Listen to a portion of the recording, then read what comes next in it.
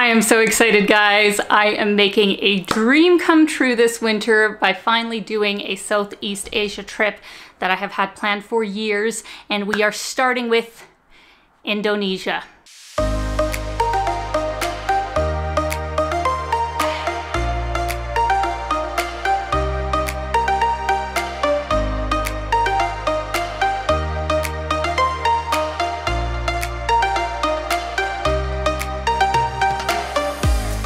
So some of you may already know that Southeast Asia has kind of been one of the most locked down areas in the world during COVID, and it's really been only in the start of this year that most countries have began to open up.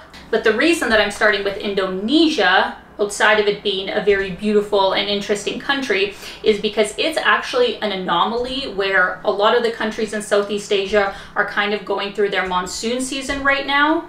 But in August, September, and October, it's actually a very good time to visit Indonesia, specifically Bali. I'm not going to be a total tourist about it where I'm just going to go to Bali like the masses, of course. I am flying into Jakarta, and my flight is at the end of the month, so I will be starting in the capital city, kind of doing the main island first, hopefully seeing a volcano, and then after about 3 or 4 weeks, if I can get a visa extension, I will be heading to Bali. But let's get back into today's video, which, as you can see from the mountain of things surrounding me, is a packing video. I don't really do these a lot, I guess, even though I've had a lot of suggestions that I should. So I thought, what the heck, I have a lot of stuff I have to check to see if it actually fits in my bags. Let me actually do it on camera with you guys and give you some tips,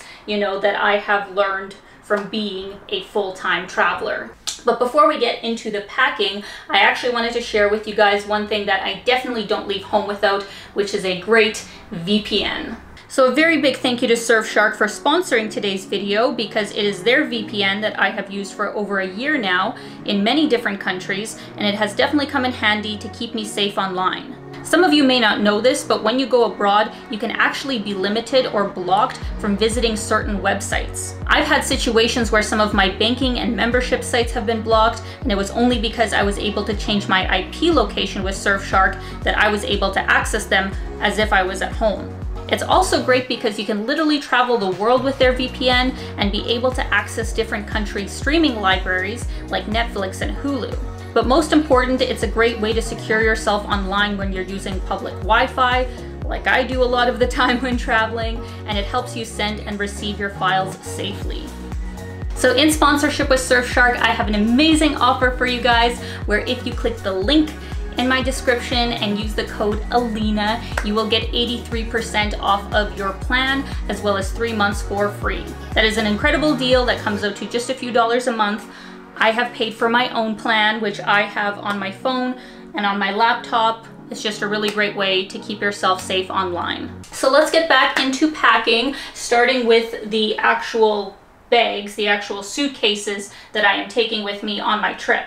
The first of which is, of course, my little leather crossbody sort of bag that has been with me through so many countries now, and I especially like a crossbody sort of style because it lets you have your hands free, so I can shoot and, you know, not have to hold the purse. The other reason that I really like crossbody bags is, of course, because of their sort of safety aspect, where I can easily just put my bag in front. I can put my hand, you know, on the flap that opens it, and if you're in a situation where you're a little bit worried about pickpocketing or something, it's a bit of a better bag to have than, you know, a hand tote or something on your shoulder. This bag will obviously be going with me on the plane, as well as my little Samsonite suitcase, which I've had for quite a few years now. It has served me really well, and this is basically the bag where I put all of my electronics. In going over my gear, I'm not going to go into a lot of detail because we would be here all day. I think I will do a separate video where I go over all of those things.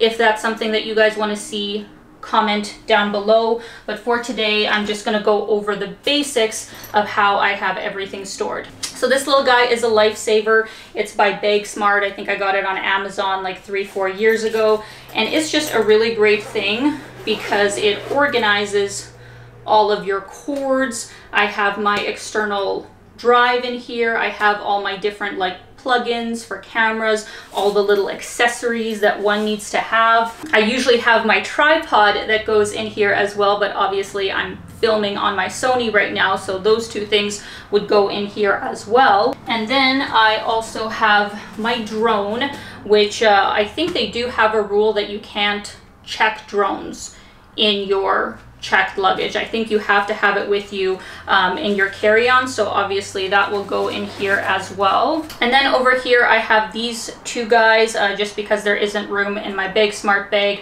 This is the DJI Osmo Action, which I really like. And then for my live streaming I have the Osmo Ohm 4, also by DJI. If I do a tech gear video, you guys will see my extensive love for DJI. And then I of course have my sleep mask as well as some earplugs. I've said many times that I'm such a light sleeper, and since I have such a long flight to Jakarta, I will definitely need some shut-eye and hopefully some quiet. Next up I have this little jewelry case, just really cute, and holds all of my jewelry that I want to have with me on my trip. So obviously I put that in my carry-on. Probably most important is of course all of my documents that I keep in this little folder, because I'm always afraid of like, what if something spills on it or something? So I just go to the dollar store and I get these sort of like, you know, plastic sort of envelopes that actually seal shut, and that's where I have my passport. I have my, you know, printed vaccine forms. I always have like 5 copies of my passport in different places and in my purse, so heaven forbid I ever lose my passport, I can just go to the embassy and show them the photocopy. And then with this, I'm pretty old school. I like to have an actual, you know, book as my date planner. I don't like to enter things all into my phone, so even though it's a little bit heavy, I like to have an actual planner to plan my work, write things down, and I just like it. So that is everything for this side of the little suitcase, and then I just have my laptop, which I have a case for, that I put on this other side, and that's more or less everything that I put in my carry-on. I lied, actually it's not. I forgot that I do have a little amenity case where I have like a toothbrush, toothpaste, some, you know, cleansing wipes, moisturizer, all of that kind of stuff, contact solution, all of that is in this case, ready to go for security. And one thing that I actually anticipate people mentioning here is that why don't I bring an extra, you know, pair of clothes in my suitcase? And yes, I agree, maybe like underwear is definitely one thing that I would pack just in case my checked bag gets lost. But what I actually try and do instead is to dress in layers when I'm going to the airport. So have like, let's say I'm wearing this outfit, which probably I will be wearing. I would also put, you know, some kind of jacket over it. And since I am going to Indonesia, which is actually a much more conservative country, I don't know if I'll be like actually covering my hair, but I thought it would just be, you know, respectful to actually bring a scarf with me. So not only could I wear that as a headdress, but I can also wear that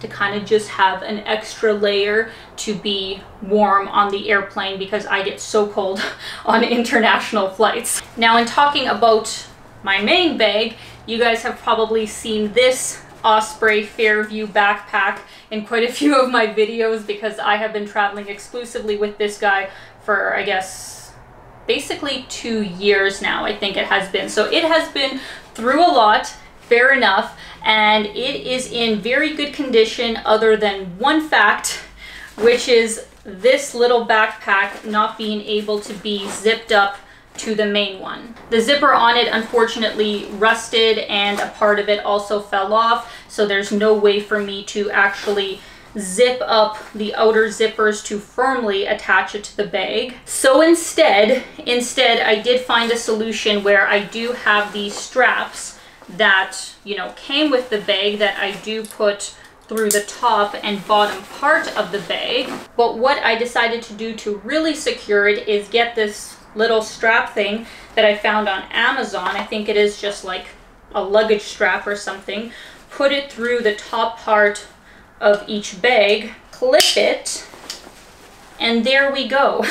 It's not a perfect solution, but it's a makeshift solution, and I just felt like there wasn't really anything else, you know, wrong with the bag. Everything else about it has been fantastic, and I really like being able to have, you know, a day bag which I can put my drone and all my filming gear in if I really want to bring a lot of stuff with me for a filming day, or if I'm going hiking. I also really like that this bag opens up like this. I don't like the backpacks that just have like the top little part open. I also like this bag because it opens up so you can see everything. And what I always put at the bottom of my bag, the heaviest thing that I have in my check-in, is of course my beauty products. Once again, I think I will do a whole video just on my top like beauty toiletry recommendations for travel, because I honestly stock up before I leave on a trip, because there are certain things that are super important to me that I can't get abroad, so I bring a lot with me even though it weighs a lot. So in having that at the bottom, I just kind of stuff it with other things that I need, like an umbrella, because I'm sure there will still be some rain when I'm in Southeast Asia. And then I also have a first aid kit that has, you know, a whole bunch of different stuff. I have smaller versions in my carry-on that I bring, you know, just like a little bit of Tylenol, a few Band-Aids, a few of the basics, but this is kind of the main guy where I have a whole bunch of other stuff. I have a couple of packing cubes where like I have my underwear and socks in these guys, just because I usually also use like this bag to wash more delicate things. But to be honest, I haven't really gotten into the whole packing cube thing. I don't like them. I don't know why. I don't actually like packing cubes, or maybe I just haven't found any that work for me. Now, instead of me just showing you guys how I literally stuff everything into my bag, that is what I actually do, let me give you guys a little fashion show of just a few of the outfits that I am bringing with me to Indonesia.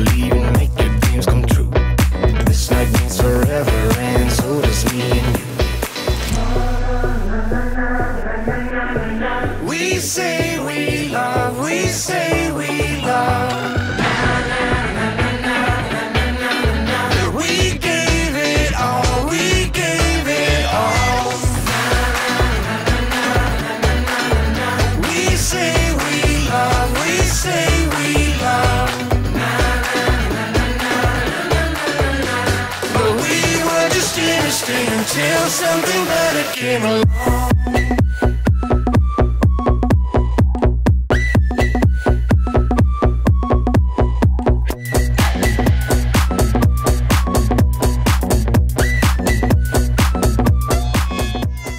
So that is it, guys. I did manage to get all of those clothes and all of those things in my bag, but I realized I forgot for some reason to put on these shorts that I'm taking with me, basically as something, you know, to exercise in or hike in for hot weather. And then also I have a pair of just like denim shorts. So those two things I didn't show, but that I'm also bringing. As far as shoes go, I basically have a rule that I usually only have 2 pairs of shoes with me, where obviously I need a good pair of runners for touring a city, exercising, hiking. These are probably the shoes that I'm going to travel in as well. And then I also have a little pair of sandals, which I try and get in that region of like casual, but could go with the dressy outfit, you know, kind of keep it pretty basic and nice and sleek. And then I also try and limit myself to only one hot tool. So for now, I just have a straightener that I will be taking with me. And then last but not least, I have this bag, which is basically just everything. It's just the most random things, like my contact lenses, my makeup brushes, you know, tweezers, nail polish. Actually, that is one thing that I didn't put in this video is I have also like a little makeup case, so that stuff is gonna go in this bag, and I think it should all fit. So that is the situation. That is a very honest packing video for you guys. These are the very basic sort of things that I think I've always more or less had with me on my trips. It does definitely help that I'm going to countries where it's going to be hot out, because then you can definitely pack more clothes and not have it take up so much room. So I hope you guys enjoyed the video. Let me know your thoughts in the comments, and if you have been to Indonesia, please let me know. I'm definitely open to suggestions of things to see and do. And as always, I'm sending you guys so much love. I hope you're having a fantastic day, and keep being your own kind of beautiful. Bye guys.